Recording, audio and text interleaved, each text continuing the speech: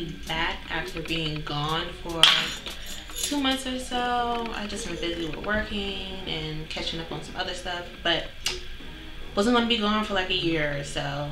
I decided, let's get back to it. But today I'm coming to you with a beauty buy, I guess, and my thoughts on some new products that I bought. So if you want to stay tuned. Okay, so let's begin with my thoughts on Maybelline's Fit Me Matte and Poreless Foundation. Okay, first of all, I'm kind of upset.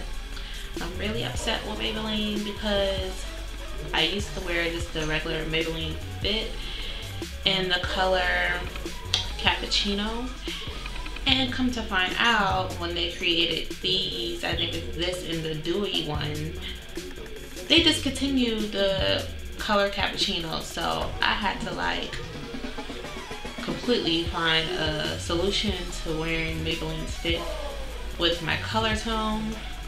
So what I did was, this color is 330 in the toffee and caramel. So what I did was I mixed this with some Mary Kay CC cream that I had for a while. And it's the Spectrum SPF 15. It's in a darker shade than I am. So I kind of mixed the two together and it created my color, so it worked out perfectly.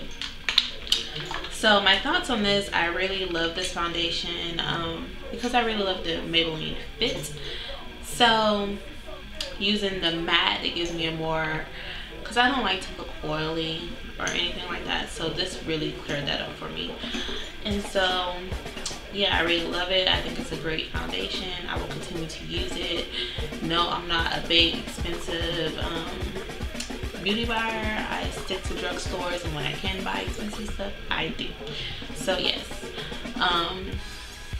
this is what I love, and really no bad thoughts about it, except they discontinued my color.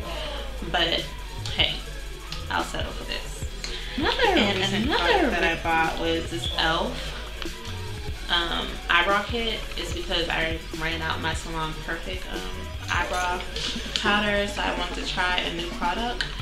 And this eyebrow kit is not like a powder like my Salon Perfect.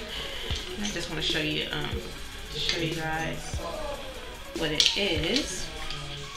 It's more like a gel. If you can see, I've been using it for the past 2 days, and it's more like a gel rather than a powder, and I really like it. It gives me a more perfected look, and it comes with this little brush. As you can see, I need to clean it, 2 ends. So yeah, but it works very good. At first I was kind of iffy about it because I don't know, I never really used gel on my eyebrows, but as you can see, I have it on now. I think it went on pretty well. I'm still trying to perfect my eyebrow technique, so don't laugh at it. But yeah, that's how they came out with it. So I will continue to use it and give you more thoughts about this product, but for now I like it because I'm still learning. So hey, $3, you can't beat it. I think it's a steal. On my beauty buy list is some Wet n Wild lipsticks that I got at CVS. I think they were on sale, buy one get one half off, and I think the regular price for them were about $1.99 or $2.99. I can't remember, it was a while ago. But these are two I added to my collection, and it's more of nude shades. This one is like a nude pink. It's called Think Pink. The number is 901B. And what can I say? I love these, but comparing it to NYX products, I'd rather go with my NYX because I'm just an overall NYX fan. Y'all know that. But I mean, it gives you that matte that you want, but it comes off easily, more easily than my NYX matte products. So I mean, I will still use it. I don't care if the lipsticks come off because I'm gonna reapply it anyway, even if it don't come off, because that's just me.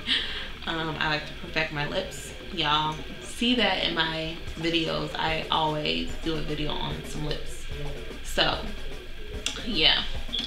And the next one is called Bare It All 902C. This one is a nude lippy, and it's matte again.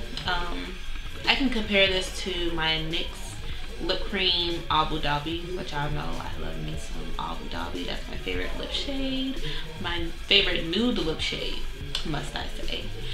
But yeah, if it came to me picking this or Abu Dhabi, y'all know I'm pick Abu Dhabi, but I will still use this, you know, just so I won't be using all of my Abu Dhabi.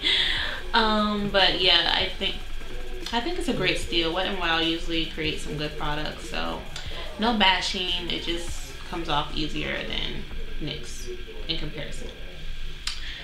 So my final product that I bought was this NYX gloss. I'm not a fan. How can I say this? I'm not really a fan of wearing lip glosses anymore since I got out like high school and got to the whole lipstick fade. But when it comes to creating a simple look like this without any makeup on, with eyeliner and just my eyebrows filled in, I applied this NYX lip gloss to my lips right now. And see, it gives me like a shimmery color, and it's in the color of brown topaz. But I really like it. It's not so thick, but it is sticky. But it was $1.99. I wanted to try it out and see how it turned out on me. So it was pretty okay, I guess you can say. But that is the end of my beauty buys from I'll say March and the beginning of April. So if you guys like this video, just thumbs up. If you want to see more of my beauty buys that I continue to buy out through the month of April, just thumbs up. Remember to subscribe to my channel. I can't stress that enough. If you watch my video, just press the subscribe button. I will love you forever and ever. And just comment below if you have any thoughts on the products that I bought. So stay tuned.